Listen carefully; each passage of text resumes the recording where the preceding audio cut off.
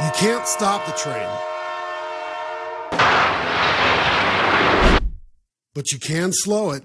Maintaining youth and health is a simple formula of combining the right exercises with a consistent schedule. Nothing complicated and nothing new.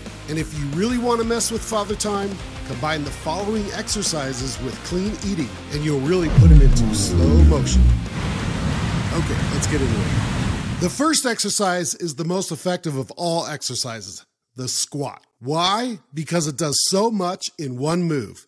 It hits your quads and hamstrings, your glutes and calves, your hip flexors and stabilizer muscles, your core and lower back, your balance, and if you do it intensely, your lungs from the heavy breathing. So what exactly makes the squat anti-aging? Simple, movement. As you age, you want agility and movement. Even if you're not playing sports or even working on a treadmill, you want mobility until your end days. All the proof you need is looking at someone who doesn't have it.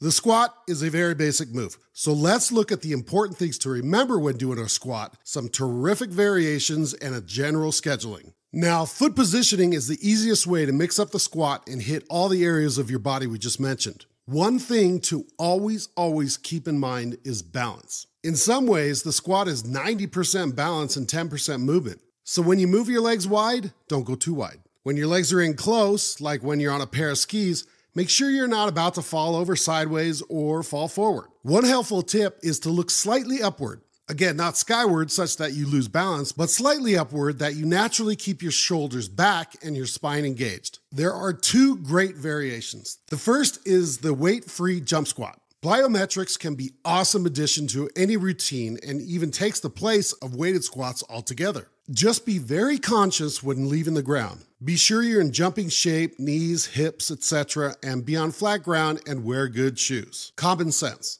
But this move will engage different parts of your muscle structure and add another level of fitness and strength. The second is the wall squat. This is simply isometrics and is very easy to do. Easy, but insanely hard after a short period of time. The move is to simply put your back against a wall and lower your hips down to 90 degrees. And hold. Hold as long as you can. Aim for 30 seconds, go as long as you dare. You can even move up a bit when the shaking is unbearable, then move back down to 90 and hold. This one will get you. And just like jump squats, it hits your legs a little bit differently. Do squats once a week. If you respond and recover well, add in another day. If you're really sore, spread it out. But aim for once a week. Important note here. If you ever feel any pain, especially in your hamstrings, stop the workout immediately. You will be extra sore. Recover fully, then go again after. Number 2 is the down dog stretch. Wait, this is a stretch? Yes, this is a stretch. It's the flip side of the squat. When we are talking about anti-aging and full health and vitality, tight muscles are the enemy.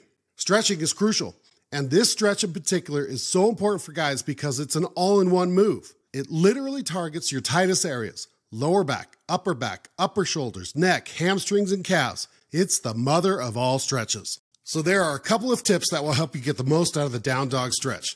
The first tip is to start from a standing position. This does a couple of things. It gives your body time to relax and prepare for the stretch, and it enables you to achieve more range of motion with each interval. You don't have to stand between every stretch, but do it the first 3 times at least.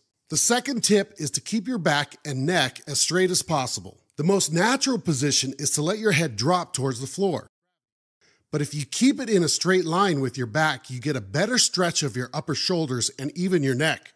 Sounds counterintuitive, but when you're in that position, try it. You'll see what we mean. The last tip is to breathe, and in particular, exhale as long as possible. Your muscles release on the exhale. You will notice that your heels will start to move towards the floor when you exhale, your shoulders will deepen in the bend, and your hamstrings will release. You only need a handful of down dog moves to feel its effects. Move to plank, then back to down dog. After about 6 or 8 of these, your heels will touch, your body is loose, and you will feel terrific. All right, now third is the mighty push-up. This is anti-aging because it's the most effective compound push move for the upper body. You obviously work the chest, but also the shoulders, the triceps, the hands and forearms, and if you keep your body form, your core as well. Much like the squat, hand position is the best variation, but let's look at some push-up tips first. The first tip is range of motion. Don't cheat yourself and reach for a higher number by shallow depth range of motion. We've all seen it. Instead, work the move from the highest point deliberately to the lowest point and back up. Own the fact that your number may not be where you want it, and then make that number your goal. The second tip is a strip set. Work your push-ups to failure. If the number is not where you want it, do another set from your knees to failure. It's also good to do this when you're doing variations. You don't have to go 100% when adding in variety. Work on the form from your knees, then move to your toes. All right, for variations, move your hands. Add in wide and narrow to the normal push-up. You can also put your feet up on a chair for more emphasis to your upper chest and shoulders. And another great variation is to add in plyo. A plyo push-up is very hard, but just like squats, works a different part of your muscles due to the intensity of the move. The fourth move is to add in a pull move. Anti-aging is about having balance in your physique. We target the push muscles with the push-up, now we target the pull muscles. This will obviously be your back, mostly the lats and trap muscles. But when we have compound exercises, we also engage the biceps, the hands, and the forearms. Pull moves are incredibly powerful for posture. And the most powerful pull exercise is the pull-up. But the pull-up is extremely hard for many guys. If you are not there, use the pull-down machine if you're at a gym, or get yourself a set of exercise bands and attach them to a door jamb to mimic the move. Now, a couple of pull-up tips. First, give yourself some help. Use a chair to take some of the weight off, especially if your muscles are not developed or if you're carrying around some extra pounds. If you like, there is also a pull-up assist band, and they are very good and achieve the same result.